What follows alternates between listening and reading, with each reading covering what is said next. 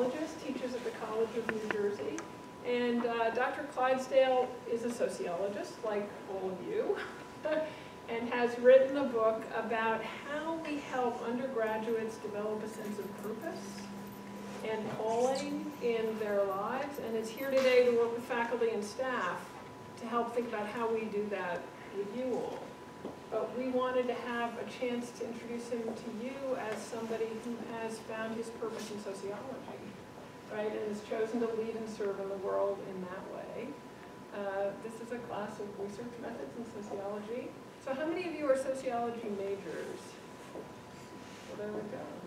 A lot of them will be concentrating in criminology because we're a joint department, really, but everybody in here would be in here because it's a required class for the major. Oh, yeah. And this is Dr. Alyssa Yogan, who is the professor of sociology teaching it, and Dr. Lynn, the chair of the sociology department. Dr. Clydesdale. So we're going to start with just a 10-minute little videotaped interview where I'm going to interview Dr. Clydesdale about his own choice in becoming a sociologist, and then we're going to break for pizza. If you want pizza, you probably didn't know when you came to class today that you were going to be offered pizza. But we'll have that here and available around 11:15, and then come back to the tables, and you can have a conversation with Dr. Clydesdale yourself. Okay?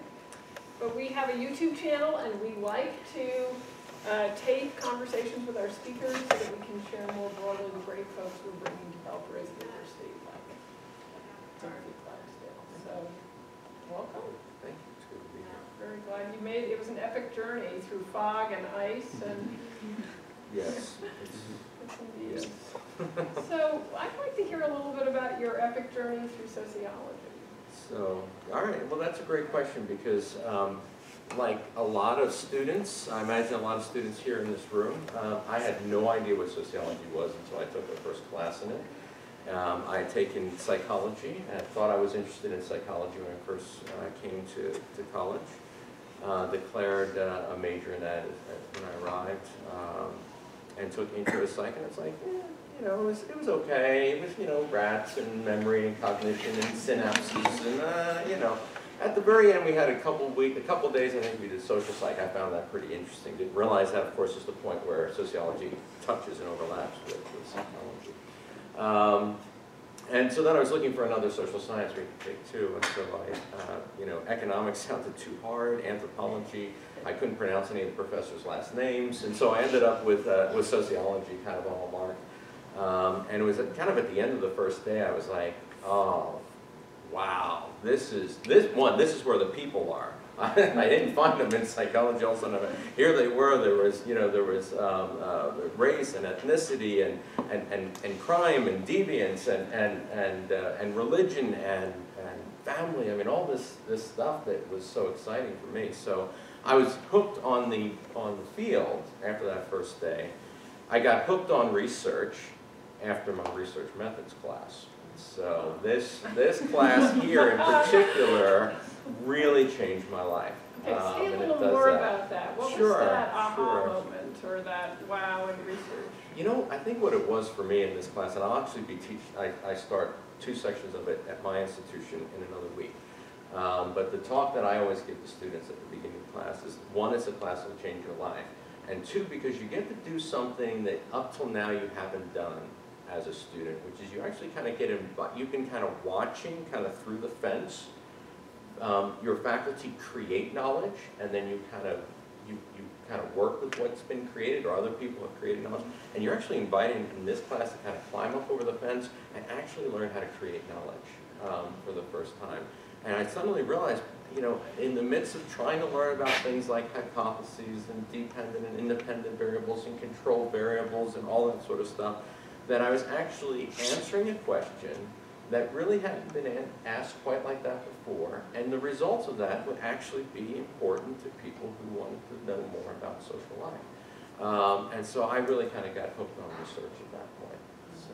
And was it the qualitative or the quantitative side? I mean, I'm not a sociologist, but I know that's one of the choices you made. So I started with quantitative and did primarily the quantitative. I had a knack for the statistics and using the computer, which back then was a monstrous thing we tied into a mainframe and all that sort of stuff. But still running the numbers, found one that was a way to make money, because that's one really other nice thing about this class is it's one of the most practically useful classes you'll ever get, and has the most kind of marketplace value.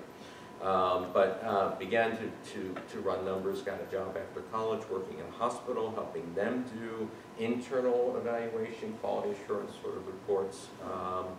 And then soon began to get tapped initially by people in nursing and physical therapy, and eventually ended up, even though I had only a bachelor's degree, I was an author even with physicians on papers, because I was running the numbers so that they could compare this treatment versus that treatment. I didn't even know what the treatments were. I just knew it was group A versus group B. I could run those numbers, and that's what I would do. And thus, you know, in the sciences you have lots of names at the end, so my name got in on a few of them. But I really got hooked on research, and so it was quantitative. And it wasn't until I began as a professor that I moved more to qualitative research, and now I've done mostly qualitative more recently, although again I've got a book I'm working on right now that includes a survey again, so I'm doing a little bit of quantitative. And what was it about the qualitative approach that began to engage you? Was there a particular question you wanted to answer, and you thought, I'm going to have to move a little into the qualitative? Part of it was, you know, I started as an assistant professor. I had, you know, I had several different chapters that I was trying to turn into articles on my dissertation. And so I had plenty of access to data. I thought, I want to do something new, do something different. And I thought, well, I'll study college students. That's what social scientists have traditionally always done. We got a lot of you, so you kind of just become guinea pigs for our studies. And so I thought, well, you know, I can come up with I got a little bit of money from the dean to offer some interview incentives, and began interviewing new first-year students, and then interviewed them again at the end of the first year. And everything I thought I knew about what happened in the first year of college was completely wrong. At that point, I was hooked. And it's like, all right, I've got to figure this out. So that's really what kind of drew me into qualitative, is I actually, you know, found that my hunches weren't supported to what I wanted to learn more. And you've been studying college students ever since, right? Is your current research on? It is, and then, well, actually right now I'm working on a book on the religious and spiritual lives of American 20-something. So there are some college students at the beginning of that, but really just kind of looking at throughout the 20s. How people use and interact with religious, spiritual ideas through the life course, and so I'm looking at that. Yeah.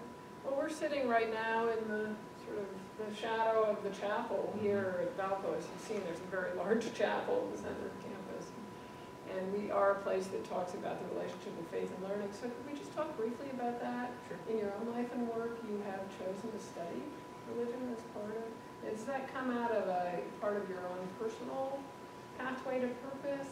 Oh, Where certainly. did the interest in religion come from? Sure. Well, so I mean, I grew up in a very, very conservative, blue-collar, fundamentalist family, and despite kind of the way that turned off so many of my peers that I knew from my church, I found in the core of Christianity something very deep and beautiful and engaging. So as I went on to college, I actually had thought I was both a Bible major and first a psych major and then a sociology major. And I thought I was heading to become a minister. Realized that I had some basic character gaps. Like I can still remember when I was a high school student, I shadowed my pastor, and I said, well, what are some of the important things a pastor needs to have? And he said, I really think compassion, and here's my answer, this is the God's honest truth. I said, what's that? It just has never kind of clicked. So thankfully none of you will be my students. When I tell that to my students, they don't laugh. They're like, great, that professor doesn't even know what the meaning of compassion is. But still, I think what I found in the end was that I was keenly interested in, and remain a Christian, keenly interested in issues of faith, but I'm interested in how people understand and make sense of life. I mean, that's the challenge of adulthood, really, is finding a way to kind of find a personal purpose and find a way of understanding the whole world that kind of makes sense. And what sort of meaning systems do we have? So I guess technically I'm a sociologist of religion, but really I'm a sociologist of meaning systems. I'm just interested in how it is that people construct a life that's meaningful and live into that. And so that's part of what engages me and makes me interested. Have you ever written about sociology as a meaningful way of life? I haven't done that. There have been some folks who have. I think sociology is a very useful lens for thinking about that. But one of the things that sociology can become is it can become very positivist in some segments, and so therefore it just completely excludes things that it can't measure or observe. And I think that's a mistake. Just because something can't always be measured or observed doesn't mean it doesn't exist. And so I think that can be a downside to positivist kind of orientation of social life. Well, we really appreciate your coming here to talk both about your own pathway to purpose and your research methods, and it's a delight that actually research methods was such an important part of that story. But we also